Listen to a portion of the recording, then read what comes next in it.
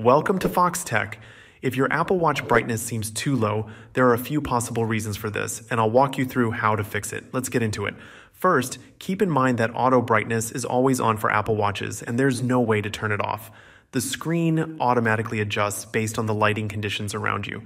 If you're in a dark environment, the brightness will go down, and if you're in bright light, it will increase.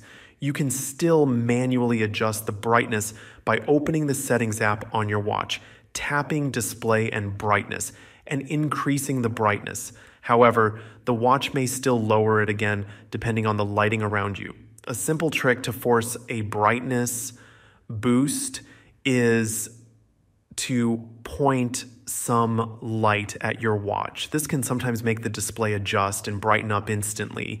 But if that doesn't work, there are a few other things that might be affecting your screen. Check if theater mode is enabled. This mode dims the display and stops the screen from lighting up when you raise your wrist.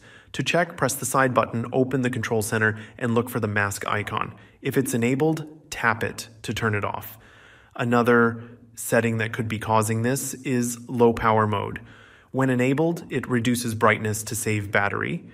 You can find this in the control center as well.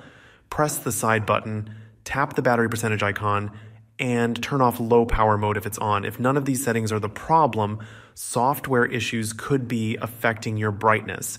Try restarting your Apple Watch and see if that fixes it. Also, check for watchOS updates by going to Settings, General, and Software Update on your watch. Updating to the latest version might resolve any bugs causing the brightness to stay low.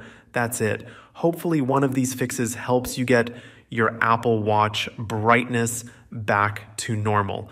Let me know in the comments if this worked for you, and if this was helpful, don't forget to like the video and subscribe to Foxtecc for more. See you later.